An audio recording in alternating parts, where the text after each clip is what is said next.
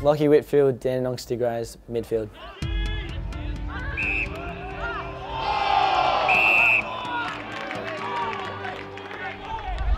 Elite, elite, elite. It seems every expert you ask throws that magical E word in Lachie Whitfield's direction. His vision is elite, his endurance is elite, his right foot is elite, his left foot is elite, his hands are elite. The list goes on and on. It's why you can bank on GWS calling out Whitfield's name with the first pick in this month's draft. Whitfield was first identified as a freakish talent at 12, and by 14, some of the Dandenong Stingrays were already predicting he could top his draft pool.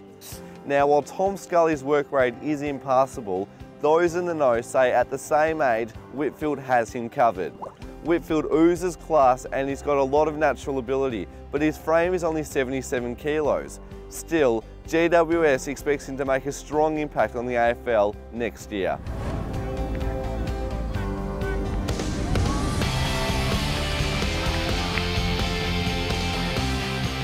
My strengths are probably my endurance. I did a lot of cross country and athletics as a little kid, so I'm trying to keep that up and try and use it as an asset that it can probably get over others, and as well as my clever kicking, I think, like trying to break lines with kicking and use the depth of my kicks to try and open up play. Because I'm not as big as the other blokes as yet, which is probably a deficiency in my game, I've got to really try and use that asset of being able to get the upper hand on endurance and work him into the ground.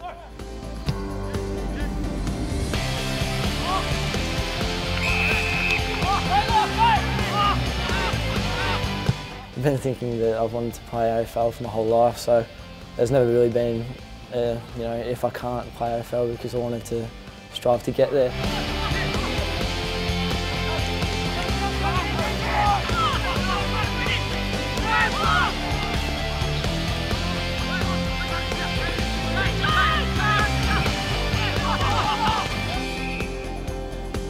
Coming up through the national system in the 16s and 18s this year and last year, I've kind of understood that I could play at a higher level of underage football, and especially now having the contacts in the AFL, I just love the lifestyle that they live, and I just want to play footy at the highest level possible, and why not get paid for it if you can.